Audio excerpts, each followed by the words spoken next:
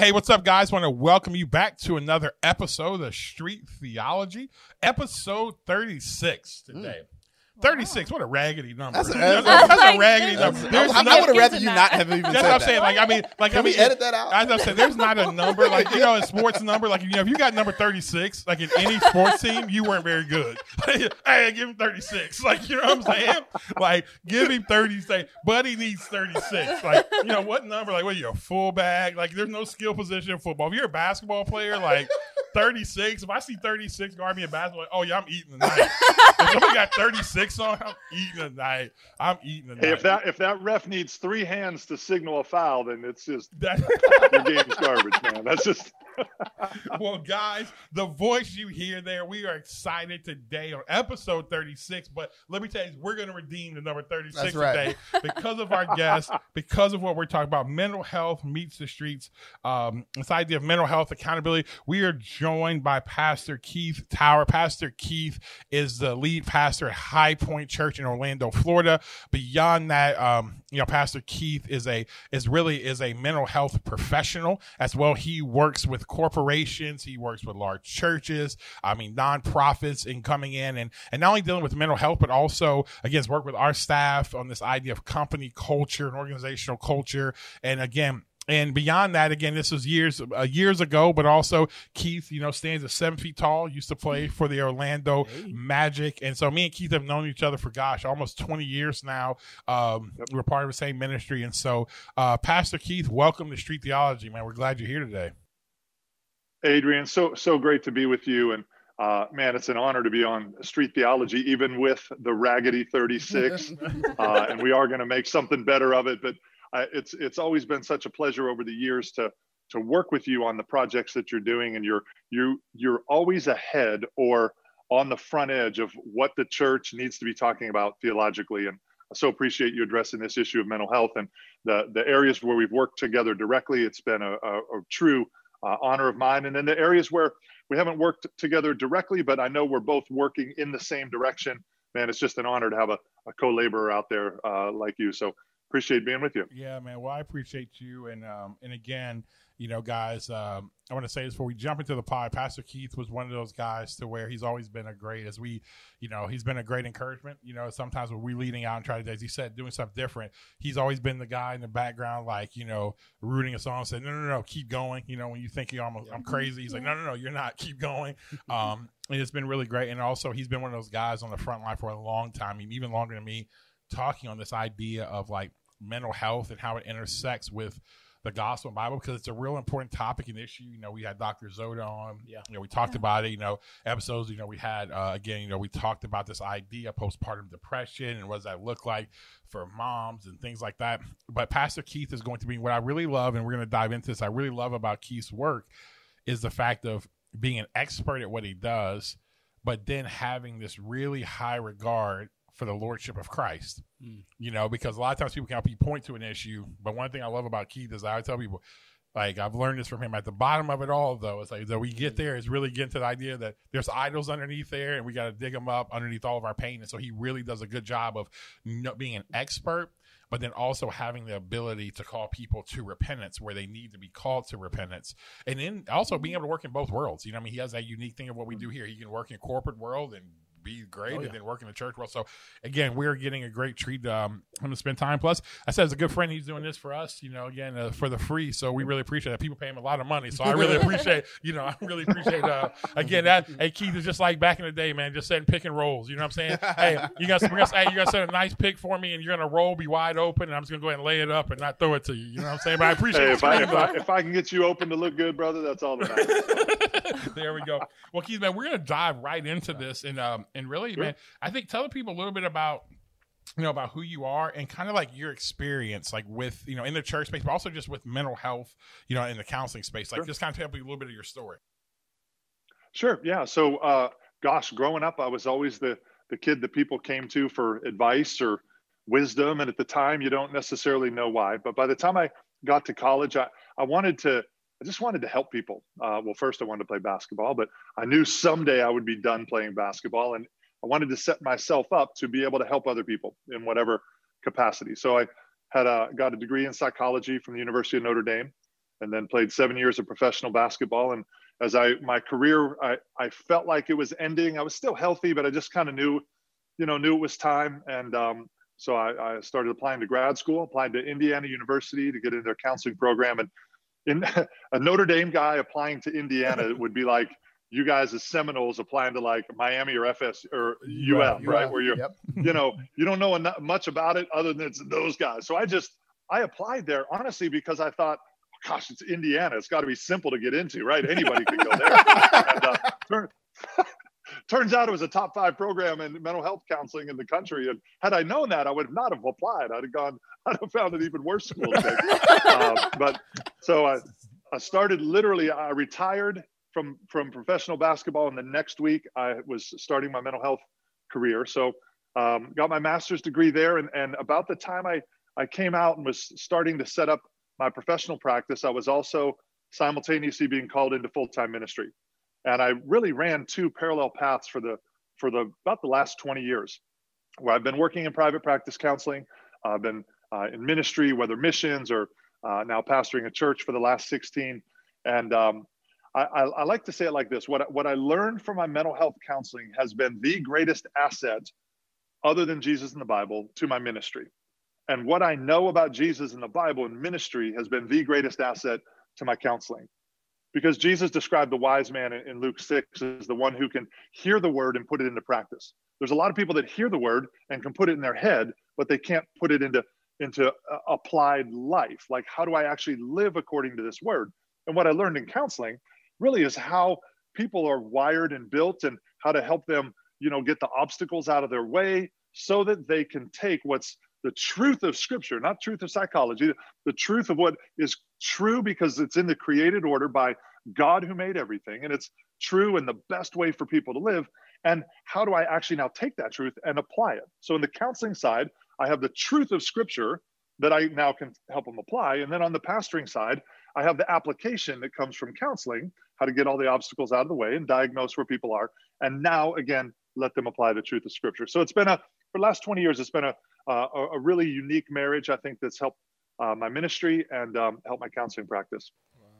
Yeah, that's a. I mean, it sounds like you've been at both lanes for quite some time, and so I kind of want to come up with a big question because I think it's applicable to a guy like yourself who's running both lanes like this. We're seeing a lot of moral failure in terms of senior leadership, but we're also seeing a lot of poor mental health, and so I'm wondering. With your feet in both camps, is there a link between the two? What's kind of going on? What's going on there?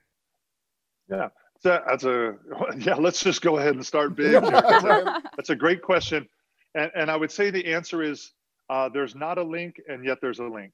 And here's what I mean. So when you think of a moral failing, you're talking about an issue of sin at some regard, and sin is not necessarily the result of a mental health issue, right? So they're separate in just in the same way. If I have a physical health issue, that doesn't necessarily automatically mean I'm going to sin.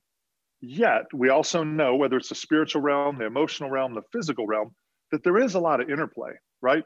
I mean, gosh, I'm a big guy. I eat all the time. And if I don't get to eat and I get hungry, I get hangry, right? So my attitude, I'm much more likely to be sinful in my attitude, sinful in how I talk to people when I'm having a physiological issue. I'm hungry or I'm tired. So if I'm not taking care of my physical body, that isn't necessarily sinful when we have those seasons, but it's sure going to make me more likely and more susceptible to temptation. I would say that's the same way with mental and emotional health with regards to moral failings, right? If I'm not taking care of my mental and emotional health, that's not inherently means I'm going to sin, but depending on the lack of care, if you will, with regards to my mental emotional health, it can sure put me in a susceptible place to sin. I was reading in 1 Kings 19, and I love in verse 4. This is the prophet Elijah, right? The big dog of the Old Testament, other than Moses, one of 2 people in the world that appeared on the Mount of Transfiguration with Jesus. So we're talking one of the ultimate champions in the history of humanity. And he just had his incredible moment in 1 Kings 18 with the prophets of Baal, and there are 400 people trying to call down fire, and then he like soaks his sacrifice in water and calls down fire, and he's at the top of his game. And then it says he then goes out, and because Jezebel decides to speak poorly of him, he goes out, and in verse 4 it says he despaired to the point where he asked God to kill him. Now sometimes we can sort of read over that and go, oh, he's having a bad day. He's actively suicidal right after the greatest moment. I cannot tell you how many people in ministry I've seen at the top of their game, right? Top of their fame, people pointing to, and whether it's an issue of pride or something else going on in their soul, they're empty and they're void, right? But then it's crazy because he goes out into the wilderness. He's actively suicidal, highly depressed, right? He's got a lot of emotional things going on when we might go, oh man, because we get caught all the time by people in moral failures and go, why them? They had it all going on, as if somehow that's a safeguard, right, against a sin issue. And then we see him out there in the rest of 1 Kings 19. And I find it interesting because an angel does come to minister to him, but it blows me away what the angel says to him. The first thing he says is, hey, lay down and take a nap. And then he comes and wakes him up mid-nap and goes, now get up and eat something. And he gets up and eats, and he goes, go take another nap, which, by the way, is your biblical license for a good, solid 20-minute nap for the rest of your life. But on two different occasions, he says, take a nap, and he says, get up and eat. And he goes, go back to sleep. And he says, get up and eat. And then he addresses the issue at hand. And what he addresses is a sense of mission. Like, hey, look, I got something for you. Let's get about a journey. So there's something. Does mental and emotional health lead to moral failures?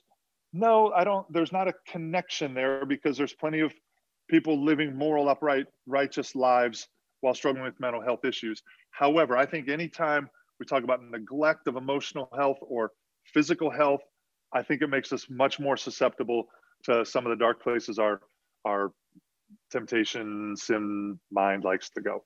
Yeah.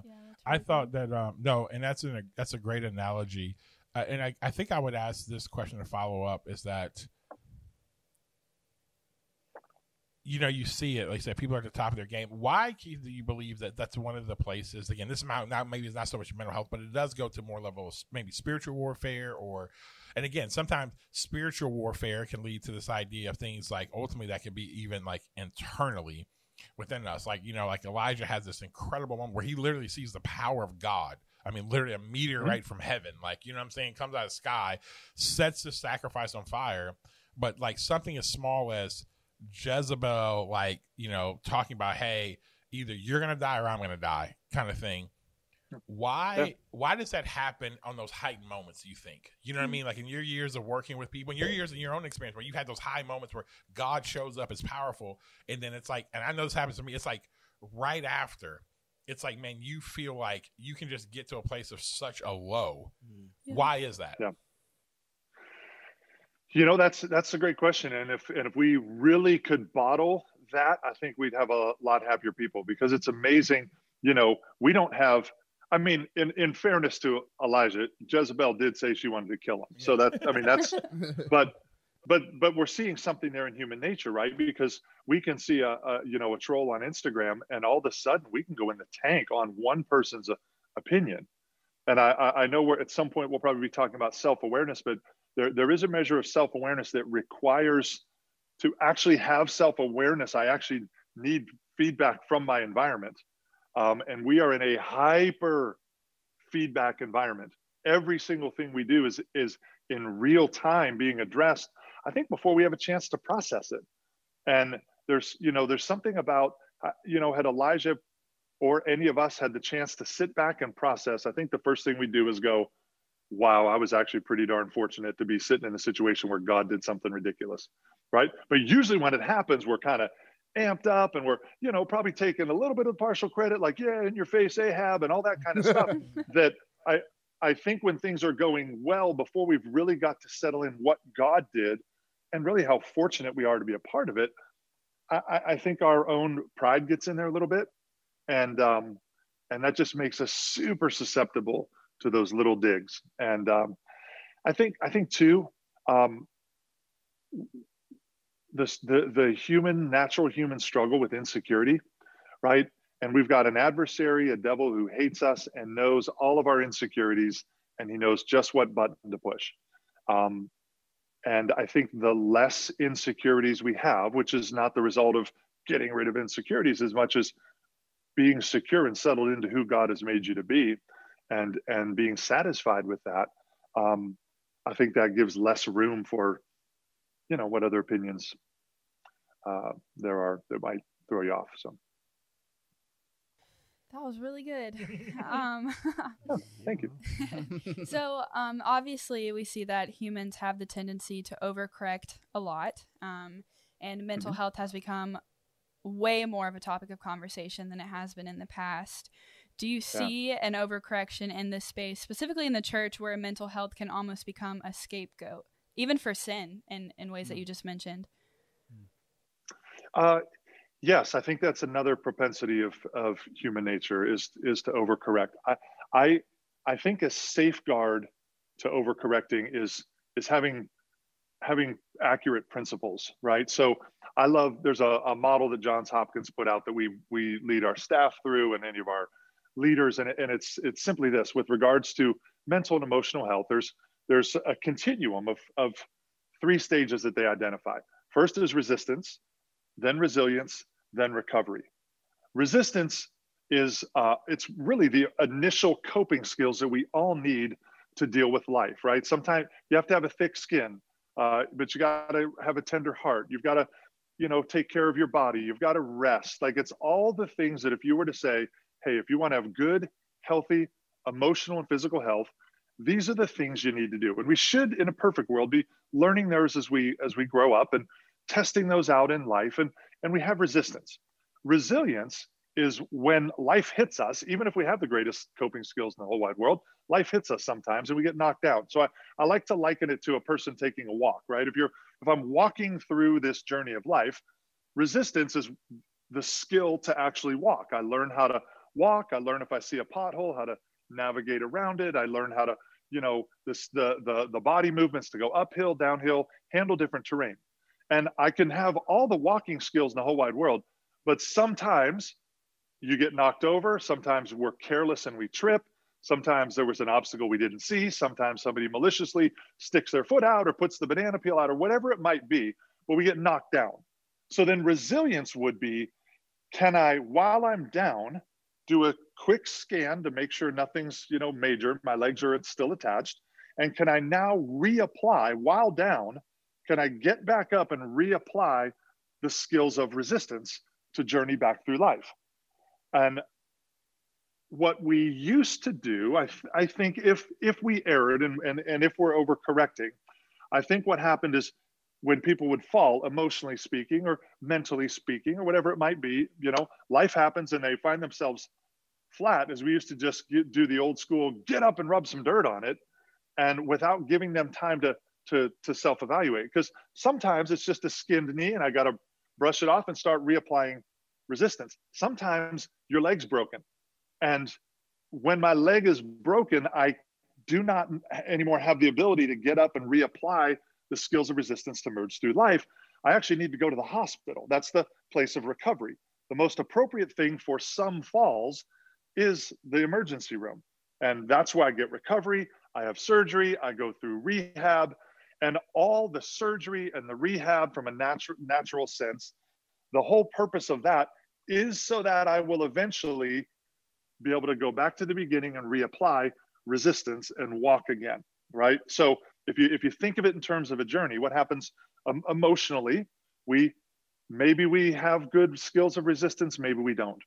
But life happens, this pandemic, we can talk about that all day, and the mental health in a pandemic and what it's caused, but people were getting knocked down emotionally, so to speak. And we used to say, get up and rub some dirt on it.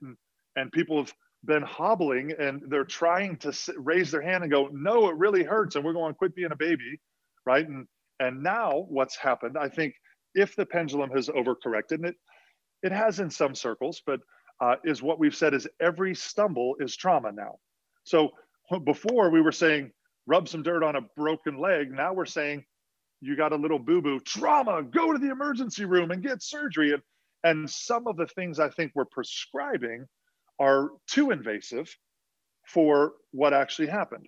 Because there's real dignity in being able to look at somebody and say, you have it within you to get back up and start moving, right? I think it's not dignifying to call somebody a wimp and get up when they're actually hurt, when the most dignifying thing we can do is get them to the hospital.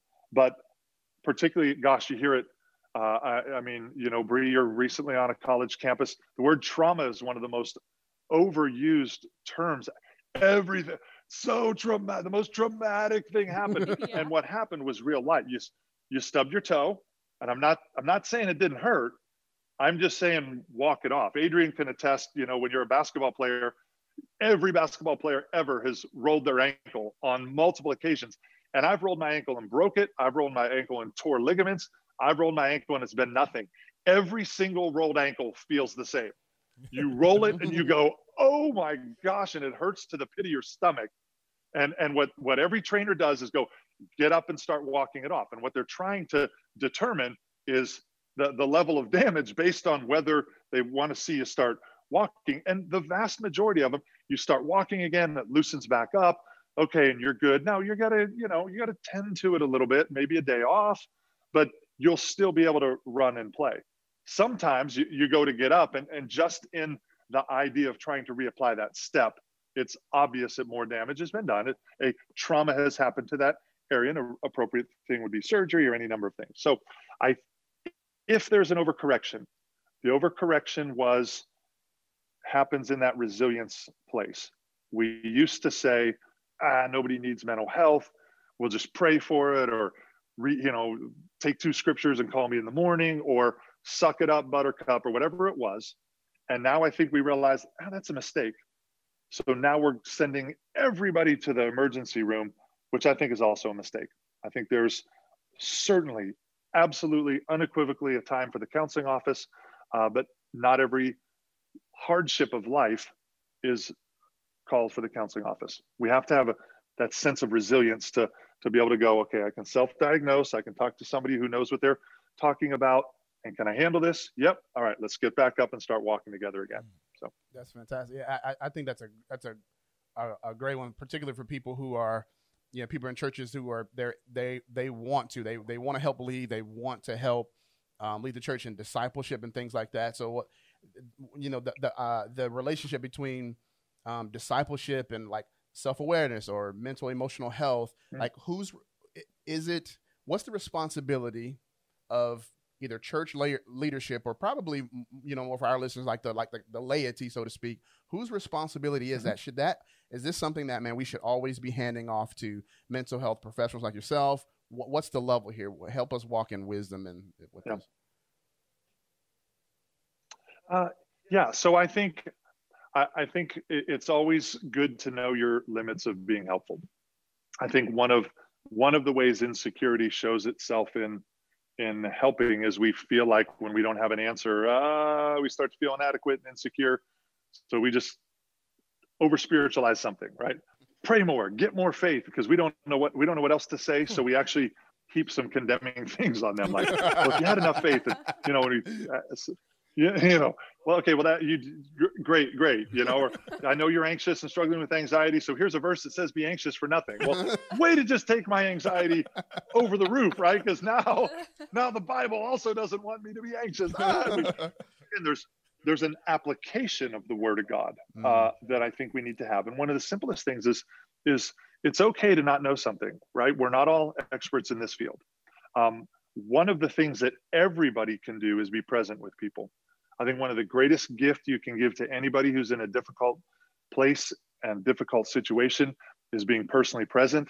That doesn't require any special skill other than basic human kindness. And it cannot be overstated how important it is to be present with somebody. In fact, the number one deterrent of suicide is somebody else knowing and being there. And so if it can literally keep people from death, then being present with people is a life and death matter. So having a holistic perspective to discipleship, right, where we understand that we have a physical component to it, right? Sometimes discipleship gets spiritualized. I like to say if all you have is a hammer, every problem's a nail. So if I'm a Christian and all I have is the Bible, then everything is going to be addressed spiritually. If I'm a doctor and all I have is medicine, then everything's going to be addressed with a pill. If I'm a counselor and all I know how to do is talk and listen, then everything's going to be addressed by sit on that couch and tell me about your mother. So, but if we look and say, we are physical beings, right? We are spiritual beings. We do have a mind and emotions. And so what would discipleship look like that addresses the whole person? This is one of the things that I love about what you guys do is you don't just kind of deconstruct a person to one facet and try to address it. You're looking at a total person and going, how can we apply the gospel and Christian community and practical wisdom and insight that's gained through, like, how do we bring all that to bear to help people flourish? So yeah, I don't basically this, do what you can, not what you can't. If it's beyond your expertise, get somebody that knows more. If simply being present is all you can do, you're giving people a real gift. Yeah, that's really good. And I think, why that's good, because I always think about this, Keith. I think about the fact that when Jesus, he did all these different miracles, he did them many different ways. And it's because he was actually always present. Like, he gave people what they needed, not maybe what they wanted, but what they needed. And, I always try to remind people is that the same Holy Spirit that actually, raised Jesus from the dead, which, Paul wrote, now lives within us. So the same wisdom, we can have it. And that wisdom sometimes is to tell us, like, hey, this is over your pay grade right now. And it's okay to tell people it's over your pay grade. I'll never forget sitting there with with Tim Mackey of the Bible Project. And this spoke to me so much on leadership. Somebody asked him a question. Again, he's one of the top Bible teachers in the world. And he sat there, he's like, that's a good question. I don't know if I have an answer to that. I'll look into that. And I was like, oh man, if a guy like that who can say that, how much more for me when I'm like, this is out of my depth. And I think that's okay to say that. Man, this is out of my depth. It doesn't, because I think so many times we will put it on, it's like, well, I want to make sure as a Christian, and say you're ministering to somebody who's not a Jesus follower, you're like, I want to make sure I'm representing Jesus well. I'm like, dude, Jesus doesn't need a PR job. Like, he's got this. Like, over 2,000 years, he's fine. He'll be okay. But many times that's masking our own anxieties of how we look and us not having answers. You know what I mean? And so I think I want to speak to that part, Keith, of like, how do you in moments, we talk a lot here about self-awareness. And one of the ways you get that, as Dr. Zoda well, it's like the idea of being an expert of self, right? How do you in those moments, like, dial down, like, in real time, your anxiety? Like, to where, you start feeling that thing in you, if you're talking to your children about something and they say something, you're like, oh man, every bad thing you can think about your children, they like, they're telling you, hey dad, like me as a father, you're having two daughters, like me having girls, and my dad, the first time my daughter told him, yeah, dad, I think this boy is cute. And literally, I go to the end thing of literally into like, oh my God, she's going to get pregnant. Like, you know what I'm saying? You're like all she just, and you want them to open up and tell you stuff. But then you're like, okay, how do I respond in a way that's not anxious, but I'm really anxious right now, and I really want to lock her in, a dungeon and just like, whatever. It's like, how do you do that in real time, Keith? Yeah. So great question, right? Because I think it's what we feel on the inside that starts to show on the outside that makes people determine whether they're going to continue to share with us or not. And so I always go back to, I'm a big fan of the military. I always go back to my friends that are Navy SEALs, and one of their taglines is, or one of their kind of mottos is, when the going gets tough, the tough relax, right? And to be able to do difficult things that doesn't require you getting all mustered up. It actually requires you to be able to still yourself and quiet yourself. And I think practicing stillness and practicing quieting is, it's really a lost, in many ways, devotional habit that we have, and the ability to quiet yourself. And reality is too, even if you're not quiet on the inside, you sure need to look quiet on the outside. So I think every pastor, I think anybody that wants to help people, there's a couple words you have to get out of your vocabulary. Wow should never come out of your mouth when somebody's disclosing something. Or, really? Oh, wow. Never heard that before. Like, right. So you always have to work. People need to assume that whatever they're saying to you, you've heard before. And so I've changed a lot of my language when people start talking. And even when I'm screaming on the inside going, oh no, what am I going to do? How am I going to handle this? I've just trained something to come out of my mouth that usually says, hey, listen, I want you to know you're not the first person that's ever that's told me this. Or I want you to know, here's the good news. You're not the first person that's ever experienced this. Now, that's true because there's nothing new under the sun. So even as I'm telling them, you know, I'm not going, what or wow. I'm also training my face to go neutral to slightly, I'm here for you, positive. I'm not going to say something that sounds like I'm shocked by what they're telling me. And I'll usually affirm that, listen, you're not the first person that's told me this, or you're not the first person that's gone through this. And there's something about humanity, right, where we don't like to tell people our stuff. It just feels like, because we're constantly, you know, if you think you're anxious to hear something, how anxious is the one that's telling you something, right? And the courage it takes them needs to be met with equal courage on your side.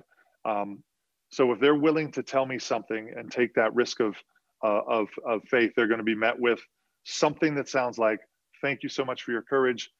You're not the first person that's told me about that.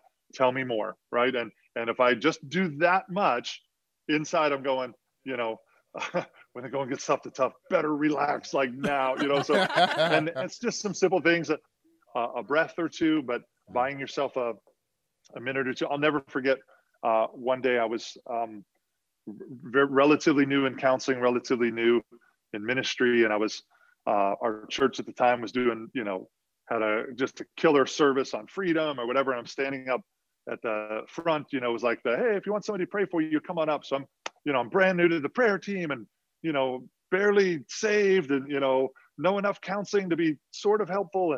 And a guy came up and I'm like, you know, oh, great, I get to pray. And I said, how can I pray for you? And I'll never forget, first time I've ever done altar ministry. And he said, well, I'm wondering if you could pray for me. I'm going to prison tomorrow for I'm a sexual predator and I'm going to prison tomorrow and I'm afraid I'm going to be killed. Wow. Okay, you better be ready with a poker face. Now, at the time I had a 6 and 4-year-old daughter, and the dad in me says, I'll help those guys and choke you out right now, right? I mean, just being real. I was equal parts repulsed by what he had done, and he just starts walking me through it and repenting, and I'm equal parts like, I have no idea what to say to you right now. But I was also going, Jesus loves this man. And if I can be present for him now, maybe, you know, and what do you say? I don't know. So here's what I said. You're not the first person that's gone through this. I just want you to know that you're not alone. And I'm the first person other than like his legal team that I was the only person in that room that knew what was happening in his life. And for him to not be alone, the courage it would take to share that with somebody else needs to be met with, I'm here with you, right? Because the enemy would always say, you can't tell them, you know what they're going to say, you know, those judgmental Christians. And I'm like, well, I'm just not going to be that. And, you know, so gave his life to Jesus. I really don't know what happened to him once he went away. He's probably still locked up. It's been in it, you know, a couple decades now, but yeah. So I would just say, when in doubt, relax. How do you relax? I usually buy myself a few, 30 seconds or so, and still my heart and say, this person needs to have a moment with God. And if God looks like me at the moment, then I'm going to give them something of my presence. Wow. So. No, that's really, really good. And that's a great wisdom. And that's what I think the one thing we love about that, why we even started this podcast, was that it was the fact of taking, you know, theology, taking things spiritually into the street level. And what you just did, and I hope everyone listening understands that you just brought something that was very street level, because I think what we have missed in our culture today is we have more access, more conversations around very lofty, very important theological concepts, but we've lost the ability to say, how does those concepts play out in real life to people? Because they have to play out in real life to people, because they don't matter. If it stays up here, which you need to talk about those things, but if it doesn't come down here, then at the end of the day, it's our faith is really, honestly, I believe our faith many times is worthless to a hurting world that really needs, especially now, they need hope. Yep. They need to be challenged. They need to be faced with truth. But how do you bring that in a way? And I think so many times today,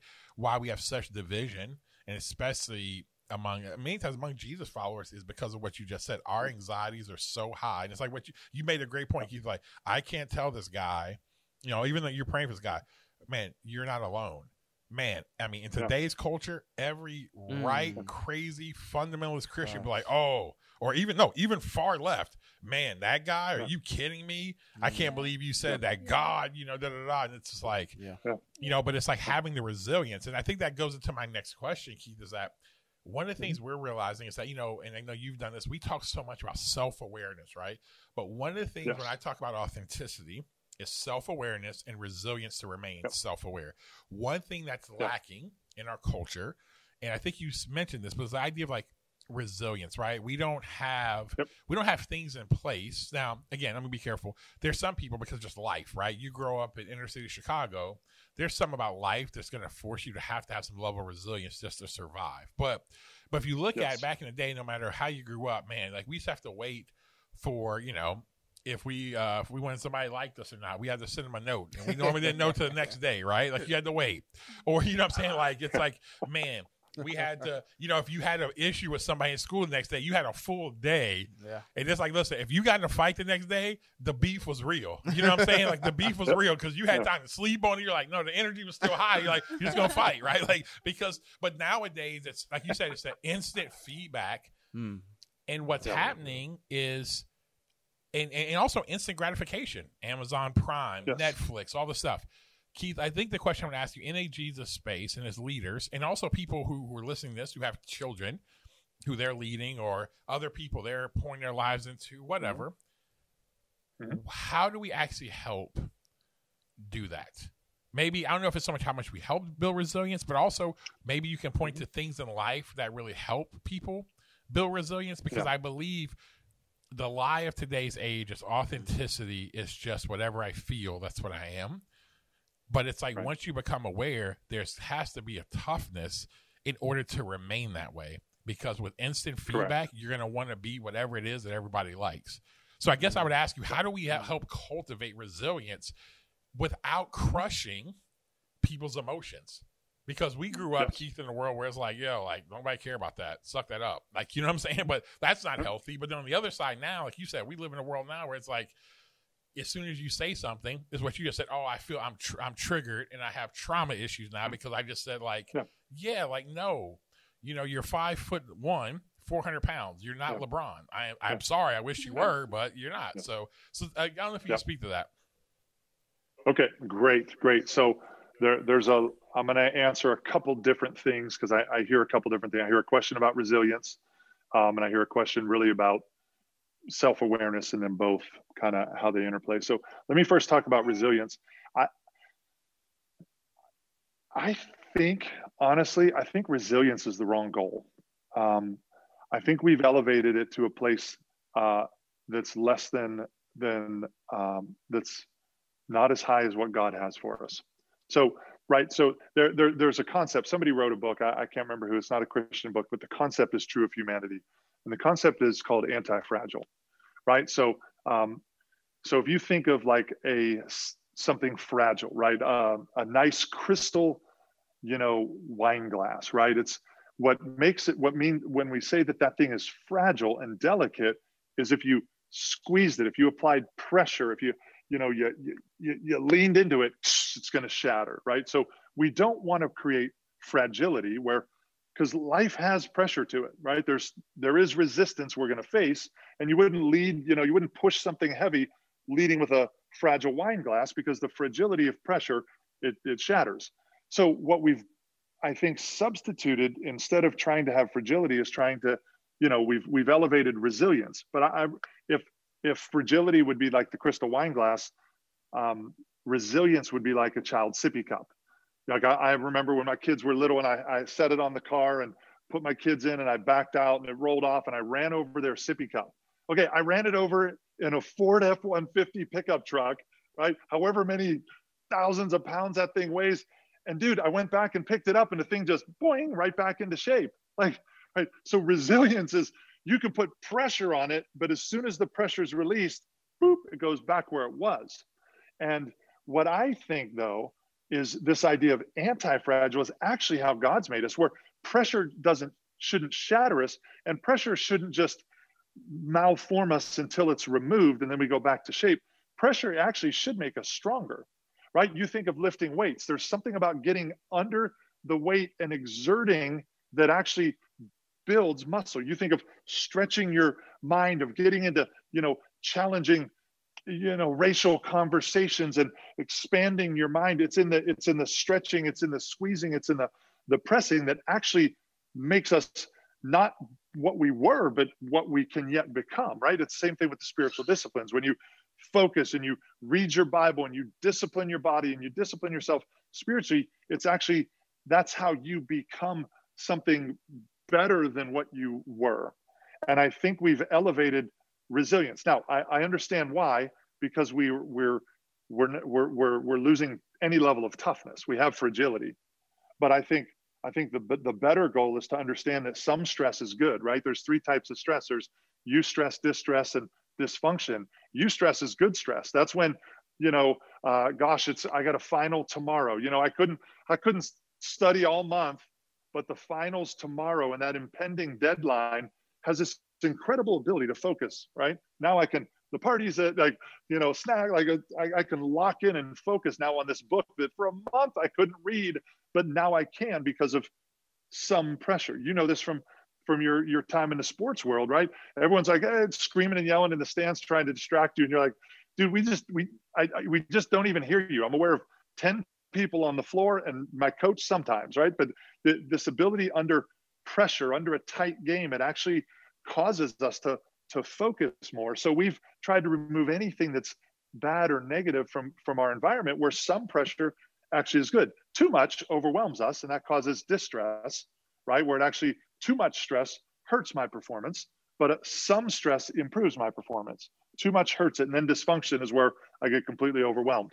So I would say our understanding that stress and pressure and resistance is actually how I grow and what makes me better and makes me become. I immediately now decide to not avoid it, but decide to embrace it. Let me, if I can, just jump on this part of self-awareness, because I mentioned it earlier. Self-awareness is one of those things that requires a measure of toughness, because it's kind of a misnomer. Self-awareness can't just be discovered alone. You have to have external feedback to actually develop self-awareness. You mentioned earlier in the podcast, I'm 7 feet tall. Well, I don't walk around honestly with any awareness of how tall I am. I forget all the time how tall I am until one of 2 things happens. I walk through a doorway and didn't duck and I bang my head, right? And real-time feedback that I'm taller than the average person, right? Boom, okay, yeah, didn't see that there. Or I'll see we'll take a group photo and I'm looking at the photo and I'm going, okay, dude, I'm gigantic. Like I just, because I don't see me, I don't know how big I am. And then when people be like, oh, you're so intimidating. I'm like, what are you talking about? I'm like the nicest guy ever. Yeah, but you're so big. I'm like, am I? And then I'll look at a photo and go, I'm huge, right? So, but there's something about external feedback that of both, I bumped my head. So one of the things that I think we've done as a society is we've removed authentic feedback, and that's created fragility, right? So that any authentic feedback is seen as mean, any authentic feedback is seen as whatever, right? So it's your little kid playing Little League, right? And he strikes out 15 times and his parents are going, that's okay, you're the best player ever. Well, first of all, the kid knows you're lying. But second, or nobody wins, nobody loses, everyone gets a blue ribbon. What I'm removing is actual feedback. And I wonder how many of the world's great artists or the world's great musicians, we will never know about their art or musichood because somebody keeps telling them they're a great baseball player. Like, bro, this is not your gift. One of the most valuable things a person can learn is what they're not and what they're not good at. But a parent wants them to go to the majors and doesn't want them to feel bad and is trying to comfort them for striking out every time all season. So they just keep lying to them and saying, you're the best, instead of having authentic feedback going, hey, we'll stick it out, but once the season's over, let's go take trombone lessons. I mean, there's something else perhaps you're gifted at. Gosh, turn on American Idol, right? You see it there you watch somebody stand up and you can just see the look on Simon's face and the judges, and you go, somebody should have told that person long before this that they don't have it. And instead they've told them they did. So when we remove authentic feedback, right? I bumped my head. You've struck out enough. You can't sing. Then what we're doing is we're setting people up for failure. And then the photo, when I see myself standing next to somebody in a picture, I think we need important relational mirrors. Honestly, one of the primary things I do as a counselor is I view my job as to just hold up a mirror so that you can see you.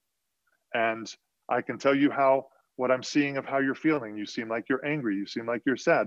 That seems like it's upsetting to you, because they can't in whatever distress they're in, they can't sort of get their mind and their hands around what they're feeling. So I almost just imagine I'm a mirror and I'm reflecting back to them what they feel. And I'm reflecting back to them. And gosh, the people can come to their own solutions so well when they have somebody that will non-judgmentally, in love, and out of their well-being and not my well-being, will help them discover who they are by giving them real mirrored feedback. Now that requires some courage, right? Because I don't like to hear that I'm not good at something. I look at that picture and see that I'm tall, but I also look at it and see that I'm about 20 pounds overweight. I look at that picture and see, wow, I'm tall. And I go, I'm bald. Right? I mean, so with feedback comes some things that I'd prefer to not see. But if I'm going to live authentically and have any chance at becoming who God's put me on this earth to be, I have to see it all. And I have to have people that love me enough and care about my well-being enough to tell me the truth. And they have to do that, ideally from a self-aware place too. So bring those two things together. And if you can give people real feedback, they're not going to be fragile.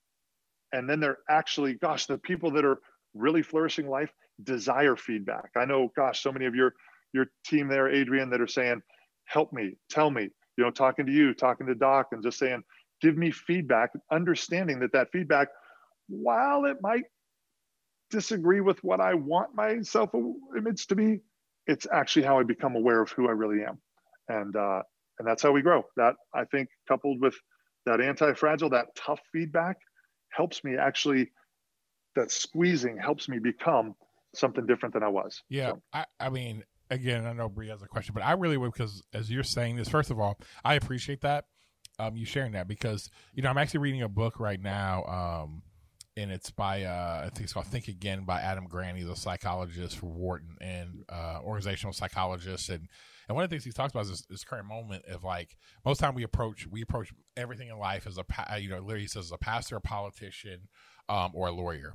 It's like pastors, you're just like, man, you're just trying to convince people that you are right. And if they're not, they're morally failing. Politicians, you just want to vote. So you'll go either way. And, and then the other one is, if you're a lawyer, you're just trying to tell people they're guilty. Right. And he's like, you need to approach it like a scientist, where it's like, you get the data. And the reason why I say that, I appreciate what you just said, because, I talk about resilience a lot, but what you just did there, I'm like, as soon as you say, well, I think it's a little bit more, I'm like, oh, that helped me. You know what I mean? And so I think, like, somebody talks about this a lot in a lot of different areas, corporate space. I'm like, oh man, I just got better today. I'm like, no, that's a really good way, because it is. Resilience is like the idea of, actually, when you look at the definition, it's to go back to the original form. And I think you're right. It's like, no. It's actually to go back, not to the original form, but to even be better than the original form. So I think everything in the created order, you'll see it. Pressure makes it better, right? Squeezing, we all know rocks into diamonds and all that, but it's everywhere. Like if you don't let a tree stand through a storm or two, it's not gonna become strong enough. And you're not doing that and go, wow, what a resilient tree. It's back where it was. No, that thing's gonna become a mighty oak, right? And anyway. So Yeah, it's true in the created order. So I have a question for this really quick. Is that when, I see this a lot where Keith, Doc always says this thing, he says, hey, trust the spoken word, right? I think a lot of times our anxiety makes us read into other people, what they think, and that creates more anxiety, whatever. But how do you deal with when people are saying like, hey, I want to get better? They tell you they want to get better. Then you put them in a situation to get them better. And then it becomes then you become like the enemy of that. Like you become like, well, sure. Like I don't, it's like, and then a lot of times people can just go right to their mental health stuff, like because that's kind of today's world, especially with the generation we live in and we deal with a lot. It always becomes like that becomes like the default button, right? It's like, well, my mental health. And you're just like, okay, well, you said you wanted to grow. It's like, how do you know? I guess the question, like, how do you know when it's like, is there any reads where you're not I'm trying to figure out how to phrase this, where you're not trying to read into being an expert or someone else, but are there any reads to know? Because our culture here, and this is more of a personal thing, our culture, we have a very high intense culture because we produce high level leaders. Are there any attributes you should be looking for in the type of people when you're looking at people developing as leaders, any attributes you should look for that's going to say they've got some, again, like you said, that the way you put it, the fragility, the anti kind of fragility, like what should we be looking? Yeah, what should we be looking for in that?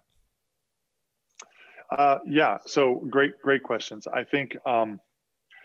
Sorry, remind me the first part of the question. Yeah, the first. And then the first part of the question is that when we are in a culture in a world today where people want to grow. Where people don't want it. You're setting them up in a position, and they tell you they grow, want. They say they want to choosing. grow, but then as soon as you put them in that situation, or they get into the heat of it, then it's you become the bad guy, or like how do you maybe is there anything we can do on the front end of that to better read if that person's right for it to go through that process? Sure. So I think one of the reasons, Adrian, you guys are doing such a bang up job with the kind of leaders you're developing is you believe in people, and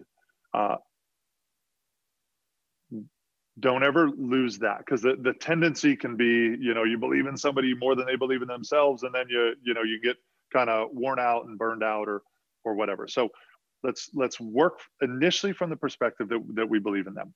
But the reality is, for human beings, the number one fear and the hardest thing to do is change. Right? Ask any psychologist, psychiatrist, anybody that works with people, sociologists, social workers, they'll tell you the number one predictor of future behavior is past behavior. The best, I can, look like a prophet and a soothsayer. Just you watch somebody, and I mean, I can't tell you how many situations I'll watch in a family, and I'll sit down with them and go, hey, listen, let me help you out. If you need to course correct this, or else. And I could literally write down where they're going to be in 5 years, seal it in an envelope and put it there. And they will, because the best predictor of future behavior is past behavior, because people don't like to change.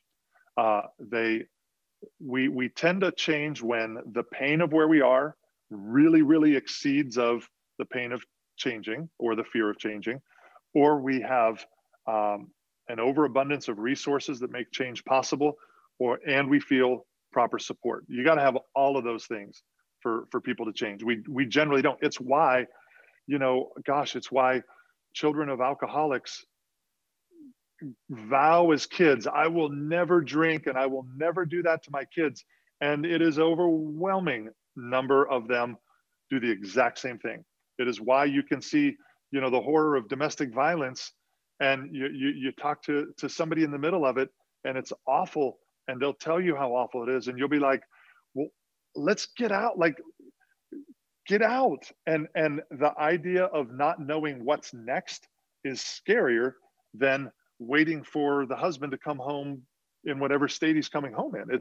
So people don't like to change. We are, without question, even the most innovative among us, we're creatures of habit in the things that really matter. So yes, believe in people, but also understand people don't like to change. Now, what I personally think, people are much more motivated to change for positive things than negative things. I can't tell you how many people I've worked with in counseling that'll get a cancer diagnosis and the doctor says you need to quit smoking or you'll die. it's pretty negative experience, and they won't quit smoking. But then when you say their daughter will get engaged and they'll decide they want to live for the wedding, totally different ballgame. People don't change out of do this or else. We change out of I want to be here for that, right? It's, gosh, positive psychology is absolutely changing the way, feedback's being given in the workplace. You know, we tend to focus on the feedback we get, right? So think of we talk about little Johnny playing baseball, right? Think of a baseball player, and he goes up and he's got a really bad stance and it keeps striking out. So the coach that says, listen, don't hold the bat like that. Don't put your feet like that. Tell him all these things he shouldn't do. When that little guy, or even it happens at the professional level, they go into the batter's box, all they're thinking about is all the things they shouldn't do. And what do you do when you're thinking about all the things you shouldn't do? Your performance goes down. But if you literally just said, rather than, hey, don't hold the bat here, if you just said, hey, next time up, try holding the bat here, they can do that, and they're not thinking, where am I supposed to hold that? Hold the bat here. But if you go, don't hold it here, that's what's making you strike out. Even if they do hold the bat here, all they're hearing is, don't do this, don't do this, don't do this. So I think we can, I think people who grab quickly to the possibility of what they could become, kind of circling back to your, I guess the second half of that question is, I'll float out, it used to be like, give people really lousy things to do and see who's willing to serve and grind. But I'll float out a possibility of destiny, right? What could you be? You know what? Try that, and we'll do this, and you'll see who shows up. And I think you're certainly your leaders, certainly your resilient folks, and you can make it a challenging thing that requires some risk, that requires some faith, that requires a little bit of uncertainty. But if you put something out there that has the possibility of what people can become, that's really, honestly, the only consistent way that psychology and sociology are finding people to change is through and it's been mistaken because it's called positive psychology. So people are going, that's okay, you struck out, you're still the best. That's not positive, that's lying, right? But legitimately going in real feedback, I do this with our next generation of preachers here. Gosh, there's 1,000 things we could critique that they didn't do right. But, I like to say there's 2 ways of growing good grass. You can go pick out every weed, or you can just grow grass so good and thick that weeds can't be there. And so what I'm going to do is highlight what'd you do well and give you a practical thing that I want you to do. And when people have something that they can do, they can usually do something that'll produce a good result. Wow. So I don't know if that answered your question, but I enjoyed talking about it. So. That answers it tremendously, and I'm going to pass this to Bree, but I appreciate you sharing that, because it's making me think of my own life. I'm like, oh, as I said, I'm like, man, I get the greatest results. Like, it is like with having a son and having kids, it's like, oh, yeah, my son really does respond when I lay out a vision for his future, and he accepts it. You know what I mean? Like, I actually put because I always tell people, everybody who showed up to Jesus, like, they came with like selfish intentions, like something that we don't realize. They came there like, hey, heal me, get rid of this, and everybody's like, no, you come to the gospel. Just like, no, you don't. You come to literally, you don't come to church because of, it's a show. We've made it's like, no, I walk to a restaurant. I do not care about what's going on in the chef and cook's life. I don't care about the owner. Like, I want it to be a nice environment. The point is that people come that way. And I think, unfortunately, what we've done, we've lost because of an overcorrection. Even in the past, it's like casting a positive vision. I look at my life when someone actually pulled that out of me and says, no, I see this for you. Yeah. Mm-hmm. Yes. When someone says, hey, no, you have the ability when I was playing basketball, I think you play at this level.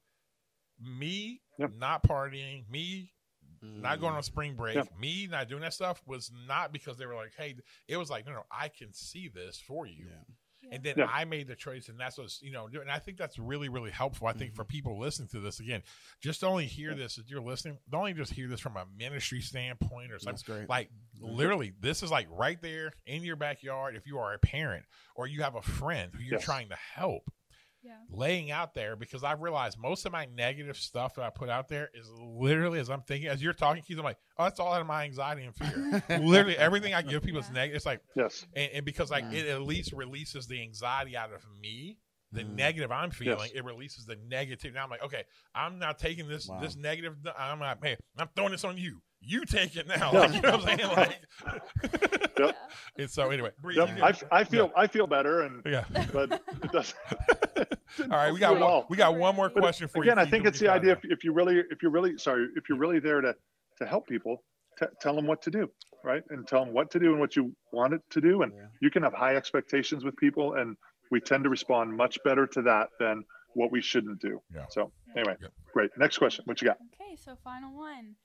Just kind of going back to earlier when we talked a little bit about spiritual warfare, but could you speak into the difference between spiritual warfare and serious mental health concerns, and probably the tension between how they can tie together? Sure, absolutely. This is really my main counseling practice now. I'll have counselors in the area that that refer to us, and they'll refer somebody when it's a spiritual issue, and then I'll have churches that'll refer to my practice when it's a mental health issue. So it's the counselors deal with the mental health, and then they'll bump up against something and go, pretty sure this is spiritual, and they'll kick them over to us, and then the church will pray and shakalaka and bind and loose and go, I'm pretty sure this is mental health, and they'll send them over. So we do sit in this sweet spot quite a bit of trying to help discern. I mean, I recently had somebody that was referred to us from a church, and the person went to the pastor originally thinking something demonic, a spiritual attack, which for those listening, look, there is a spiritual realm. It does interface with us on a regular basis. You do have an adversary who Jesus said he comes to rob and to kill and destroy. So if he can harass you and bother you, and there are demons, but not everything's a demon, but sometimes it is, right? So the question then is, how do we discern which? And that really determines what you do, because you can't, you don't just sort of pray and tell me about your mother when you have something broken in your brain, nor do you, tell me about your mother and the demon leaves. So we got to know what's both. So anyway, so I had this literally just, in the past week, had somebody referred, and